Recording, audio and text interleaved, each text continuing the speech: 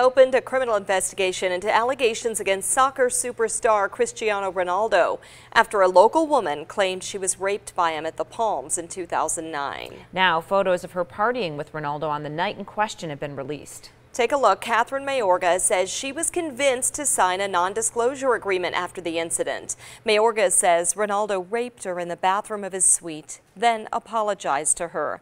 She received $375,000 in exchange for her silence, but she's filed a new lawsuit to void the non-disclosure agreement. Ronaldo and his reps have denied the allegations. Metro says in Mayorga's original complaint, she never named a suspect. Of course, many of you are sounding off about this on our Facebook page, and you can become a part of the conversation. Just look for this post on our page and weigh in.